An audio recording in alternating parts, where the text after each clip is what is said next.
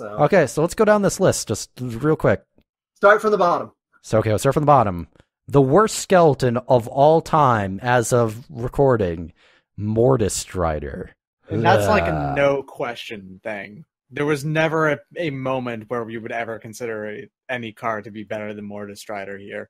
No. Worse than Mortis Strider here. Mortis Strider's just bad. Mm-hmm. Second worst skeleton, Phyrexian Monitor. Yeah. A harsh lot that we've given that boy. It looks like a Dalek, you know? It looks like a monster from Quake. You're not wrong.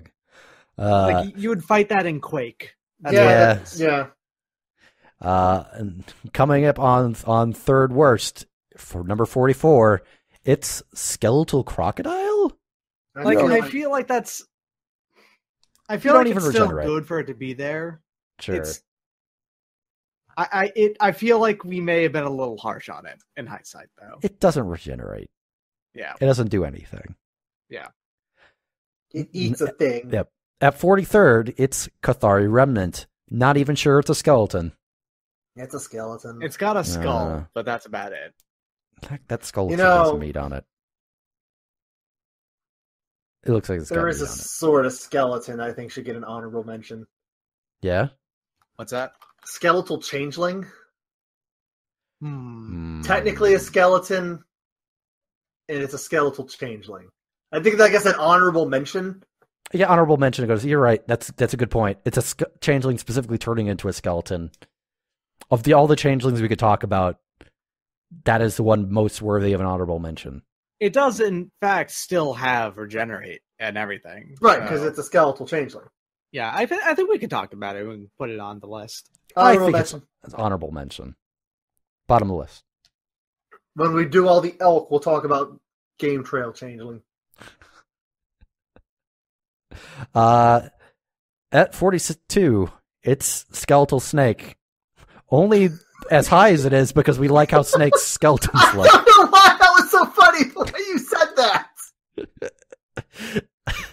It's Skeletal Snake. I don't know. Sure. We like it. We like its bones. That's about it. At number 41, the Paragon of Open Graves, a fine card, and not a great skeleton, as it turns out. It's got half of a skeleton's face. It's got a throat. At number 40, it's got Morn Willow. Morn Willow looks at the graveyard, and that's about it. I do that. Yeah, I could do that too. At number 39, it's Spawning Pool. Good effort. Good effort, Spawning Pool. Sure. You tried. Lurched across that finish line. Yeah. At number 38, I've got actually a lot of respect for this card more now than ever. Like, did not show great on the rankings, but it did work as like a gatekeeper for the list itself. Yep. Number 38, it's the Asphodel Wanderer. Everybody below this needs to get out. Asphodel Wanderer is basically... I'm looking at you, Paragon of Open Graves. Yeah, like, this is the point in which everything past this is a proper-ass skeleton. Yeah. Sorry, you want the Paragon of Closed Doors, get out. Nice. At number 37, it's the Unworthy Dead. Sure. They also have throats, but they're Phyrexian throats. Yeah, and they're spewing spores, which is kind of cool. And they're distorted skeletons, which is something. Yeah. At number 36, it's Cinderbones. My boy Cinder B! Yeah, Cinderbones. Cinderbones also did a lot of work as a gatekeeper. Yeah, because I want to say, but like on the lower end. Sure, like... It kept Unworthy Dead and Asphodel Wanderer out of the actual skeleton club. No. What I'm saying as a gatekeeper, actually, it was more like a gate opener. It was like, is it better than Cinderbones? We almost invariably said yes. Which I could always feel bad for Cinderbones. Unworthy Dead only didn't get in because I couldn't picture it running in a scary way.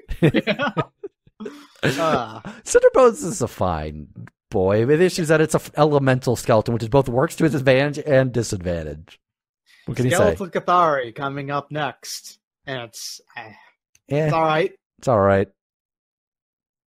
Limdul's High Guard is actually a pretty strong skeleton. It's just, I don't know, he didn't inspire a lot of like emotions in us. Mm-hmm.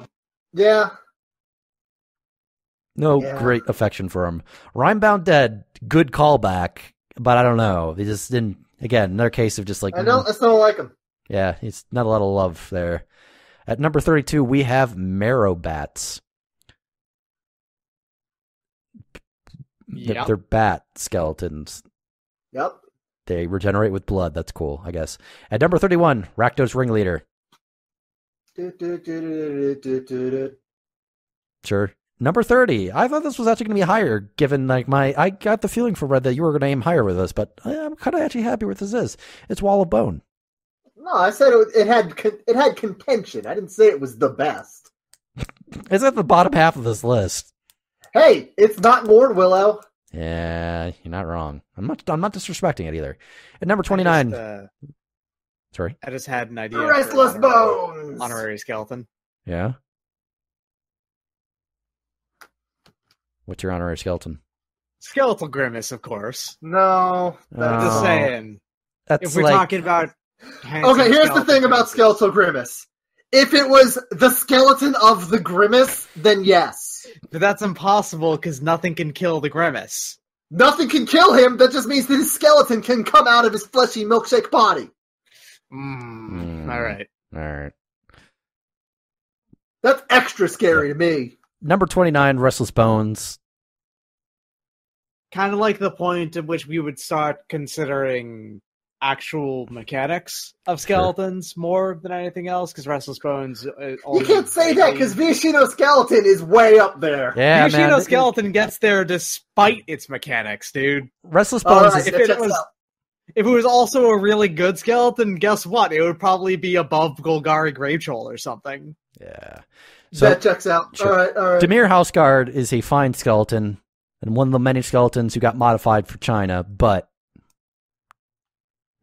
it just didn't inspire a lot of love.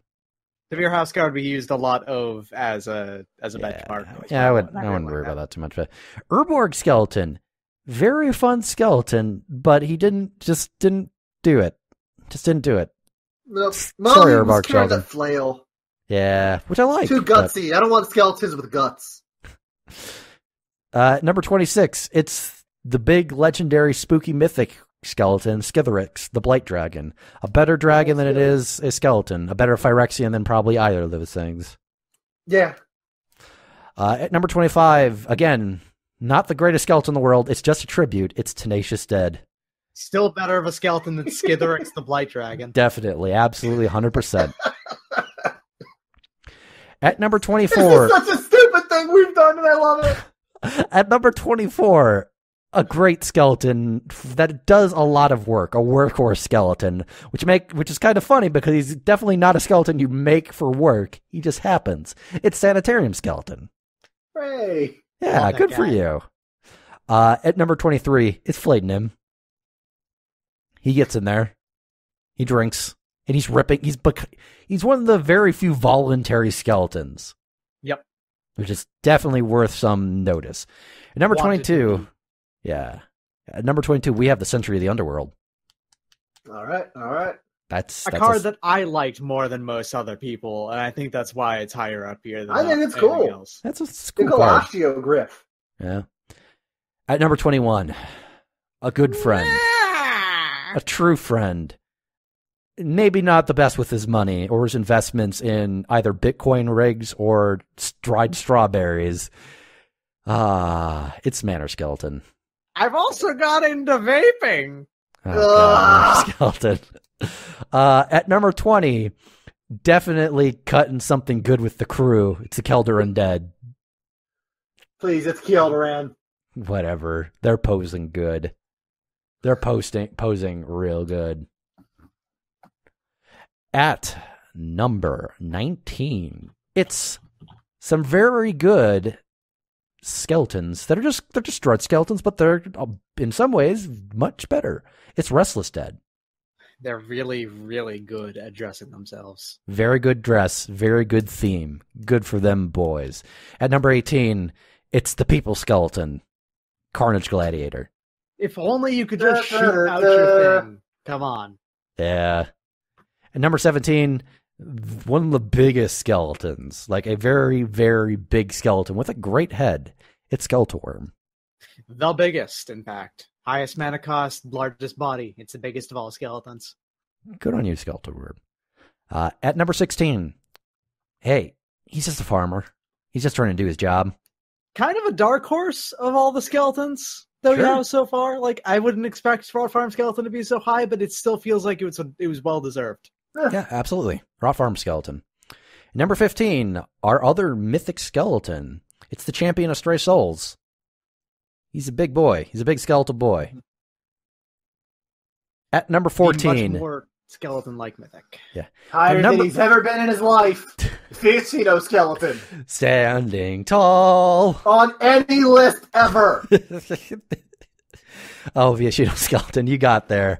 At number 13, probably the happiest skeletons you've ever seen, which is crazy because every skeleton's basically smiling. It's the skeleton ship. Hooray! Love them. Riding them turtles. Now, here's a skeleton I did not, when we started, expect to see quite as high as long as it has been. It's Drudge Reavers. Very good surprise skeleton. Yeah, like, if we're going... We decided that being able to surprise things is a very important quality of skeletons, and Drudge Reavers do that better than most. Yeah. It's Flash in black. It's a Drudge skeleton that is surprising. Sure. Mm-hmm. At number 11... the only skeleton wizard on the list, looking very cool, and also doing the bonus thing of, hey, he'll just mind rot a fella if you want, is Augur Skulls. All right. Good card. Glad to see it here so long. And here's a card that also I'm very glad to see here. Our top 10. Top 10 skeletons. Top 10 skeletons. It's Meringue River Skeleton.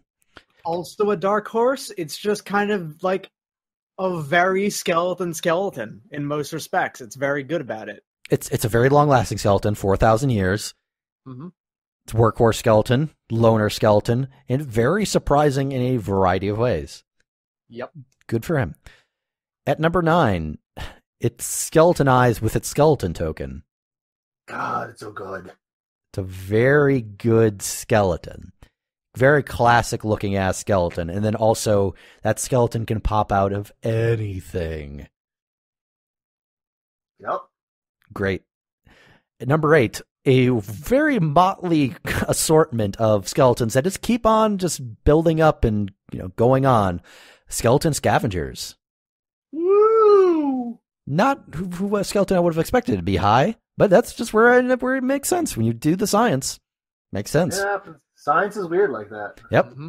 Number 7, a skeleton so good that they had to ban it twice. A skeleton so nice, they banned it twice. Yeah.